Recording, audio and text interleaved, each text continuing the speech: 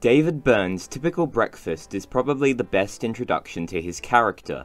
I get up every morning and I have my grapefruit and my coffee. Byrne was the lead vocalist of Talking Heads, a rock band from New York formed in 1975. Their music pioneered the new wave genre. Their songs had a variety of themes. I think I default to more ambiguous, kind of abstract lyrics that are more generalizations. But the group usually focused on the smaller aspects of life. I try to write about small things. Paper, animals, a house. Love is kind of big. I have written a love song though. In this film I sing it to a lamp. Byrne was born in Dunbartonshire, Scotland, 14th of May 1952. When he was young, his family skipped across the Atlantic Ocean to live in Canada, and eventually settled in the United States. It was in the US that Byrne attended Rhode Island School of Design during the 70s. Here, he met two people who would end up in the Rock and Roll Hall of Fame alongside him. First, he met Chris Frantz. Frantz would become the drummer of Talking Heads. But Byrne dropped out and came back for a visit a couple of years later. Upon returning to Rhode Island, he was introduced to Tina Weymouth, the future bass guitarist of Talking Heads, who was Frantz's girlfriend at the time. Byrne and Frantz formed a band called The Artistics, and although Weymouth was not technically part of the band, she drove the two guys wherever they needed to go, and also cut their hair. She drove them to gigs, cut their hair, and gave them her last sandwich. The Artistics dissolved after about a year. Byrne went on his own way for a while. And so we sort of went our separate ways and got back together again in New York and started the band there. Once again, Byrne and Frantz formed a band, this time called Talking Heads. So the story goes, a mutual friend gave them the name when he saw a film title in a TV guide magazine, The Talking Head.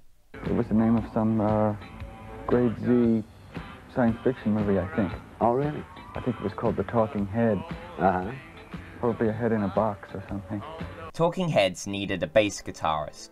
Weymouth had started teaching herself guitar when she was 14, and so she had a background in music. Frantz tried to persuade Weymouth to learn bass by listening to records, so she could join Talking Heads. She was fairly reluctant to become part of the band, since she thought she was just going to be up against a lot of flack for being the girl. Byrne was a little reluctant to let Weymouth join. Do you remember hearing from Chris what David thought about you joining the group? He said to me he thought that women's role shouldn't really be in the big world because it was a dangerous place for women. Byrne asked her to audition 3 times before she officially joined Talking Heads. On the other hand, Frantz thought that having a woman in the band would bring attention to the group. Weymouth ended up contributing immensely to the signature sound of Talking Heads, combining minimalist art punk bass lines with danceable funk-inflected riffs. Between 1975 and 1977, Talking Heads played gigs across New York City, and in '76 they signed to Sire Records. Frantz and Weymouth married in '77, which was a significant year for the band. They released their first single in February, Love Goes to Building on Fire. Talking Heads became a 4-piece band in March, welcoming Jerry Harrison as a keyboardist, guitarist, and backing vocalist. Their first album, Talking Heads '77, was released to critical acclaim in September. Listening to the record, one may realize that Byrne certainly has a unique, less refined voice. The better the singer's voice, the harder it is to believe what they're saying. So I use my faults to an advantage. There's no doubt that Byrne is a quirky guy. What do you think happens when you get too far from your house? I'll tell you later. And as it happens, he is slightly on the autistic spectrum. It's the very functioning end of the autism spectrum. Yeah, it's a very functional line. So I could certainly function fine, but socially very uncomfortable. Probably the idea of observing and asking, like, am I supposed to do that? Is that what people do? That probably goes along with it a little bit. This contributed to his sci-fi air on the stage. The band's signature debut hit, and first to make the charts, was Psycho Killer. The song has one of the most memorable bass lines in rock history. Psycho Killer was actually the first song written by Byrne and France when they attended Rhode Island School of Design.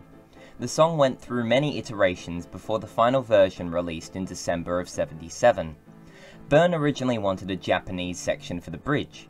He found a girl who could speak the language, but she was frightened away when he asked her to come up with some murderous words. Weymouth could speak French, and drawing inspiration from Hitchcock's thriller Psycho, she composed a French section for the song.